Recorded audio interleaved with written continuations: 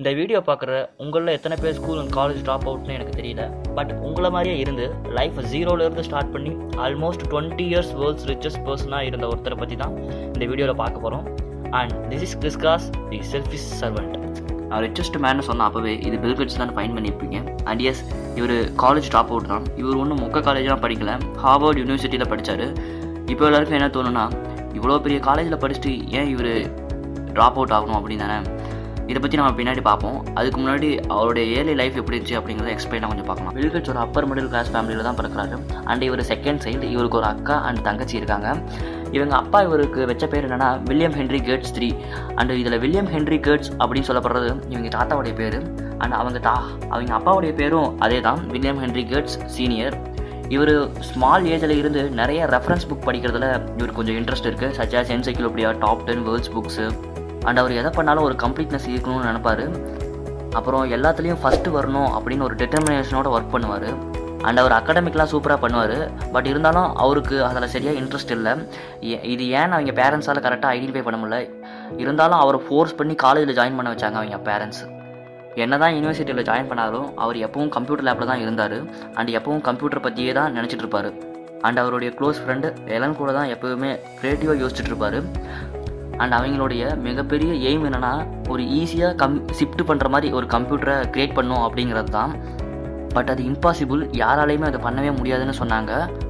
ஏன்னா நம்ம எல்லாருக்கும் தெரிஞ்சது தான், 1970s ஒரு கம்ப்யூட்டரை ஈஸியாக ஷிஃப்ட் பண்ணுற மாதிரி கண்டுபிடிக்கணும் அப்படிங்கிறது ஒரு பெரிய ரிஸ்க் தான்.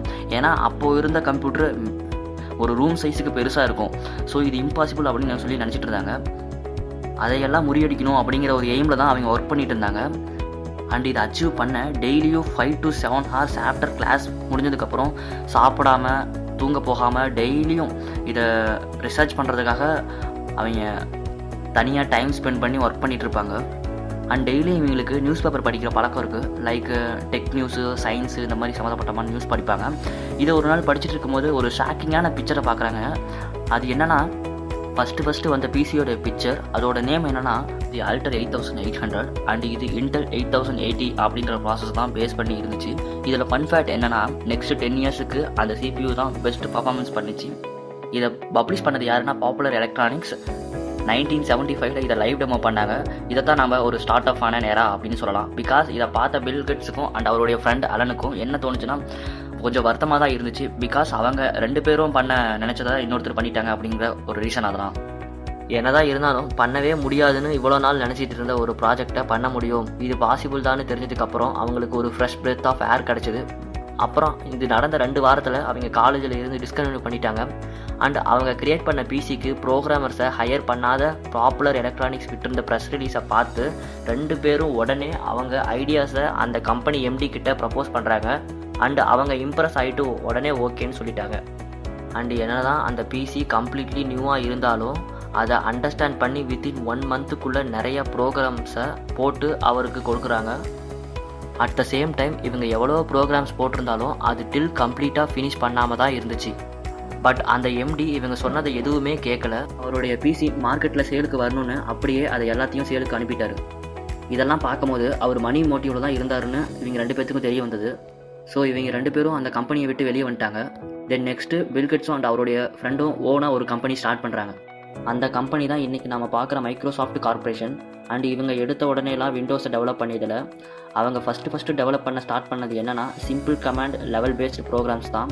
அண்ட் இப்போ பார்த்தா இது ஒன்றும் பெரிய பிஸ்னஸாக தெரியாது. பட் அந்த பீரியடில் நம்ம இப்போ யூஸ் பண்ணுற மாதிரி OS இல்லை, வெறும் கன்சோல் பேஸ்டு மட்டும்தான். ஸோ பிசியில் எந்த சேஞ்சஸ் பண்ணாலும் ஒன்லி வேவ் ப்ரோக்ராம் க்ரியேட் பண்ணுறது தான்.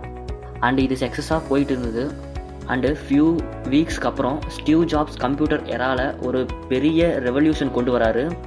தென் அந்த ப்ராடக்டை இன்ட்ரடியூஸ் பண்ணுறாரு. அதுதான் தி iMac Pro GUI, அதாவது கிராஃபிக்கல் யூசர் இன்டர்ஃபேஸ். அதுதான் இன்றைக்கி நம்ம யூஸ் பண்ணுற டச் ஸ்க்ரீன் இன்டர்ஃபேஸுக்கு ஒரு பெரிய பேஸாக இருந்துச்சு. பிகாஸ் அப்போ வரைக்கும் வெறும் கீபோர்டில் மட்டுமே இன்புட் கொடுத்துட்டு இருந்த யூசர் இப்போ புதுசாக இன்ட்ரடியூஸ் பண்ண இந்த மவுஸ்னால் அவங்களால கொடுக்குற இன்புட்டை எல்லாத்தையும் லைவாக விஷுவலாக பார்க்க முடியும். அண்ட் இதனால் மைக்ரோசாஃப்ட்டுக்கு பெரிய அடி மார்க்கெட்டில். பிகாஸ் இவங்களுடைய எல்லா ப்ராடக்ட்டுமே வெறும் கன்சோலுக்கு மட்டும்தான் டிசைன் பண்ணியிருந்தாங்க. அண்ட் மேக் OSல ப்ரோக்ராம் போடுறது அவ்வளோ ஈஸி கிடையாது. ஸோ எல்லாத்தையும் ஸ்க்ராட்சில் இருந்து டிசைன் பண்ணுற மாதிரி ஆயிடுச்சு. தென் இதனால் எல்லாத்தையும் ஸ்டார்டிங்கில் இருந்து டிசைன் பண்ணோம் அப்படின்னு ஆகிட்ட பிறகு நம்ம இன்னொரு ஓஎஸை டிசைன் பண்ணலான்னு போர்ட் மீட்டிங்கில் மைக்ரோசாஃப்ட் சிஇஓ பில்கேட்ஸ் சொல்லிட்டாரு. அண்ட் ஹேஸ் ஆல்வேஸ் யாருமே அக்செப்ட் பண்ணிக்கல. பிகாஸ் ஒரு ஓஎஸை கிரியேட் பண்ண அட்லீஸ்ட் 1 to 2 years ஆகும். ஸோ பில்கேட்ஸுக்கு வேற ஒரு ஐடியா இருந்துச்சு. அது என்னன்னா, எல்லாத்தையும் ஸ்க்ராட்சில் இருந்து டிசைன் பண்ணுறதுக்கு பதிலாக அவர் கோர் மட்டும் மைக்ரோசாஃப்டோடைய ஓன் சாஃப்ட்வேர் இன்க்ளூட் பண்ணிவிட்டு டிசைன் லாங்குவேஜை மட்டும் ஆப்பிளோடைய மேக் ஓஎஸ் மாதிரி டிசைன் பண்ணலான்னு டிசைட் பண்ணுறாரு. Because anyway good or bad, people எல்லோரும் மேக் ஓஎஸ் உடைய டிசைனுக்கு பழகிட்டாங்க. ஸோ அது மாதிரியே இருந்தால் சீக்கிரம் ரீச் ஆகிடலான்னு டிசைட் பண்ணுறாரு. அண்ட் அவர் நினச்ச மாதிரியே எல்லாம் நல்லா நடக்குது. பட் இது சுத்தமாக ஸ்டீவ் ஜாப்ஸுக்கு பிடிக்கல. ஸோ மைக்ரோசாஃப்ட் மேலே ஒரு பெரிய லாஸ்விட்டாக அமெரிக்கன் ஃபெடரல் கோர்ட்டில் ஸ்டார்ட் பண்ணுறாரு. ஃபெடரல் கோர்ட்னா என்னென்னா நம்ம ஊரில் இருக்கிற மாதிரி சுப்ரீம் கோர்ட் தான். அண்ட் பில்கேட்ஸ் அதுக்கு அகைன்ஸ்டாக ஃபைட் பண்ணுறத விட்டுட்டு அவர் என்ன கேட்குறாரோ அதை அப்படியே கொடுத்தாரு. பட் ஒரு இன்ட்ரெஸ்டிங் மேட்ரு இருக்குது, அதை இன்னும் கொஞ்சம் நேரத்தில் பார்க்கலாம். அண்ட் இப்படி தான் விண்டோஸ் 1 மார்க்கெட்டில் வந்துச்சு. அண்டு சக்ஸஸிவ் இயர்ஸில் நெக்ஸ்ட் எடிஷன் லான்ச் பண்ணுறாங்க. என்ன தான் ஸ்டார்டிங்கில் பெரிய ஹிட் ஆகலைனாலும் போக போக பெரிய ப்ராஃபிட் வருது. அண்ட் இதுக்கு ஆப்பிளும் கொஞ்சம் ஹெல்ப் பண்ணாங்கன்னு தான் சொல்லணும். பிகாஸ் எல்லோரும் மோஸ்ட்டாக ஓன் பிசி தான் டிசைன் பண்ணுவாங்க, லைக் இப்போ பண்ணுற மாதிரி. பட் ஆப்பிள் அதை பண்ணலை. அவங்க ஓன் செப்பரேட் ஹார்ட்வேர் டிசைன் பண்ணாதனால அவங்களுடைய ஹார்ட்வேரில் மட்டும்தான் அவங்க மேக் ஓஎஸில் ரன் ஆகும். இதை மாற்றணும்னு நினச்ச ஸ்டீவ் ஜாப்ஸ் ஆப்பிளோடைய போர்ட் மெம்பர்ஸ் அவருடைய ஓன் கம்பெனியில் இருந்து தூக்கிட்டாங்க. தென் நெக்ஸ்ட்டு ஸ்டீவ் ஜாப்ஸ் இல்லாத லேட் 90s ஆப்பிளுக்கு மறுபடியும் ஸ்டீவ் ஜாப்ஸ் வராரு. யார் அவர் அந்த கம்பெனிலேருந்து துரத்துனாங்களோ அவரே அவர் வீட்டுக்கு போய் வீடு தேடி அவரை மறுபடியும் கம்பெனியில் சிஇஓவாக மாற்றுறாரு. ஆக்சுவலி ஸ்டீவ் ஜாப்ஸை பற்றி ஒரு சீரீஸே பிளான் பண்ணியிருக்கோம். அவர் இப்போ ப்ரெசென்ட்டில் இருக்க எல்லா பிக் கம்பெனிலையும் ஒர்க் பண்ணியிருக்காரு. Example Disney, apple, IBM and இன்னும் நிறையா கம்பெனியோட ஃபவுண்டரே இவர் தான். அண்ட் ஆல்சோ இன்றைக்கி இன்டெல் இல்லாத பிசி வேர்ல்டு இமேஜின் பண்ண முடியாது. பட் இன்டெலோடைய ஃபவுண்டருக்கு ஃபண்ட் பண்ணி அவங்களுடைய 30 yearsக்கு பார்ட்னர்ஷிப் வச்சுருக்காரு. இன்டெல்னு ஒரு கம்பெனி உருவாக்க காரணமே அவர் தான். பில்கேட்ஸ் அண்ட் ஸ்டீவ் ஜாப்ஸோடைய கான்ட்ரிபியூஷன் இந்த மாடர்ன் வேர்ல்டில் இருக்க ஒவ்வொரு இன்ச்சிலையும் இருக்குன்னு சொல்லலாம். அண்ட் இதை பற்றி தான் அந்த சீரீஸில் பேச போகிறோம். So please like, share and subscribe. And coming back to apple, in late 90s யாருமே எதிர்பார்க்காத ஒரு அனௌன்ஸ்மெண்ட்டு iMac 98 லான்ச் ஈவெண்ட்டில் ஸ்டீவ் ஜாப்ஸ். அது என்னன்னா ஆப்பிளோடைய 45%க்கு மேலே இருக்க one of our first partnerships today, a very, very meaningful one, and that is one with Microsoft.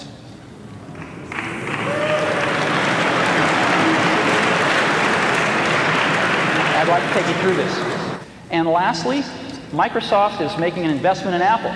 Microsoft is buying $150 million worth of Apple stock at market price. It is non-voting shares, and they've agreed.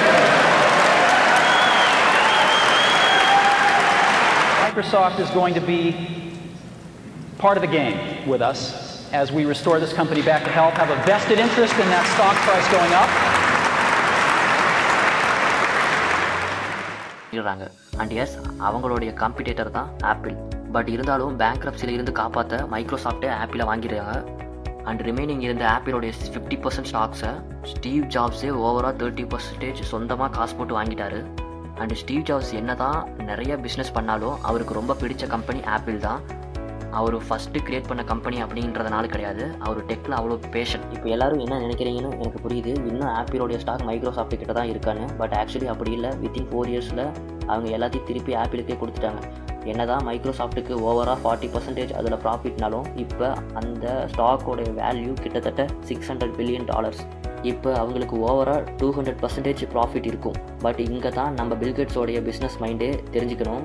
அதுக்கு மொத்தத்தில் அவர் எதுக்கு ஆப்பிளை பேங்க்ரப்சியில் இருந்து காப்பாற்றணும். அது என்னன்னா, நம்ம எல்லோரும் மோனோபாலின்னு ஒன்று கேள்விப்பட்டிருப்போம். அதாவது ஒரு மார்க்கெட்டில் ஒரு கம்பெனி மட்டும் நிறையா ஷேர் வச்சுருக்கிறது தான். அதுதான் மைக்ரோசாஃப்ட்டுக்கு நடந்தது.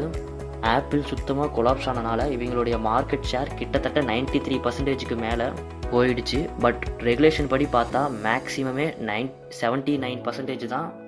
ஸோ பில்கேட்ஸுக்கு வேறு வழி இல்லை, அவருக்கு ஒரு காம்படிட்டர் டிஸ்பிளேட்டு தேவை. ஸோ அதனால தான் அவர் ஆப்பிளை காப்பாற்றிட்டாரு.